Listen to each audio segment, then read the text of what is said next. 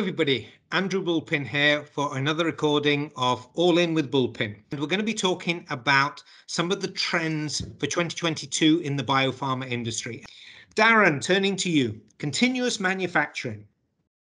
It's been a hot topic for many years and continues to be so. We've done a lot in the space. We continue to make progress.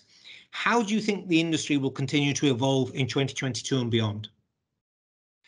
Hey, thanks, Andrew. And I really appreciate our end of year trends for 2022. So I hope we can keep this up. It's really a fun activity we do. But this question around continuous processing actually sits right at the heart of the paradoxical debate, I call it, where pharma industry has historically been conservative, but is also known for driving huge disruptions and innovation. But from our market research, actually, we see that there's two main roadblocks for adoption of continuous bioprocessing, which are actually complexity and regulatory hurdles. But actually, despite these hurdles, we still see adoption and progress on the path towards continuous. In 2022, we will see, first, further intensification of unit operations, where our customers are really focused on eliminating bottlenecks in their processes. A great example of this is our collaboration with Transcenta, who is utilizing our flow-through polishing purification technology, as well as helping us bring to market multi-chrome column chromatography and inline viral inactivation.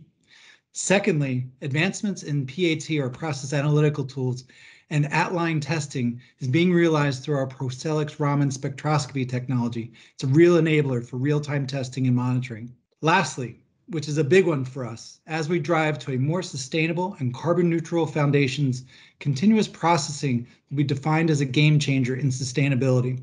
Smaller footprint plants with less equipment and lower utility resources will offer a step change in carbon neutrality, potentially driving the acceleration of a continuous future.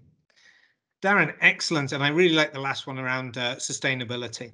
The industry has evolved enormously as how it views sustainability. And I think it's no longer a requirement, but it's something which is a frontline objective and goal moving forward.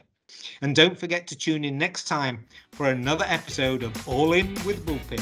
Cheers now.